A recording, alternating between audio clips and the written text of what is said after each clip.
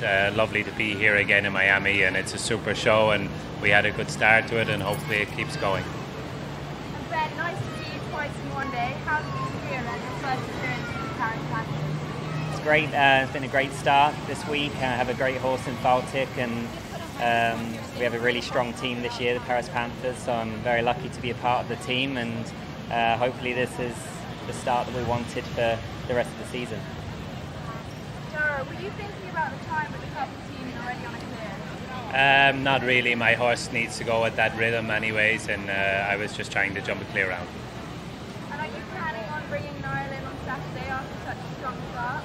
I'm not the team boss, I'm just the rider, so we'll have to wait for Rob Herkstra to make his decisions, but we put the team in a good position for the rest of the week.